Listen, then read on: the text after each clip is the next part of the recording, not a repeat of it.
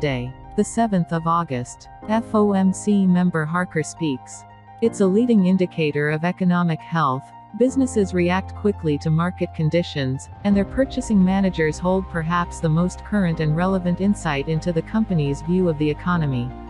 Tuesday, 8 August, NAB business confidence. It's a leading indicator of economic health. Businesses react quickly to market conditions, and changes in their sentiment can be an early signal of future economic activities such as spending, hiring, and investment.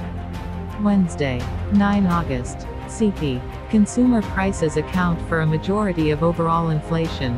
Inflation is important to currency valuation because rising prices lead the central bank to respond by raising interest rates. Thursday, the 10th of August, unemployment claims. Although it's generally viewed as a lagging indicator, the number of unemployed people is an important signal of overall economic health because consumer spending is highly correlated with labor market conditions. Unemployment is also a major consideration for those steering the country's monetary policy. Friday, 11 August, gross domestic product (GDP).